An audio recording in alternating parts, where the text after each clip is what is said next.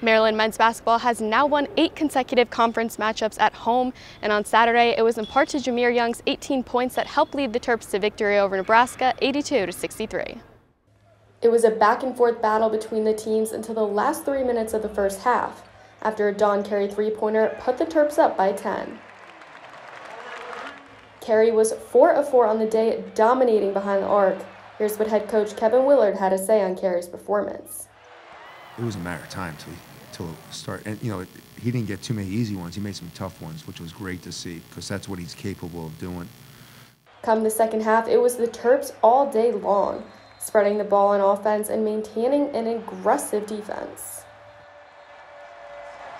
I think 100% I would say this was one of our highlights of the year. Just moving the ball, everybody getting touches, everybody feeling like they're contributing equally, and just knowing where to go. So Patrick Emilian was a star on the court for the Terps, earning a season high of 10 points and 7 rebounds. Here's Coach Willard on Emilian.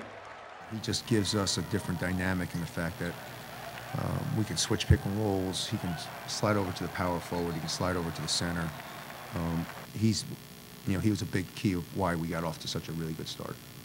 Nebraska put up a balanced team effort, but it wasn't enough to get past Maryland's consistent energy on both sides of the court, leading to a Terps win 82-63.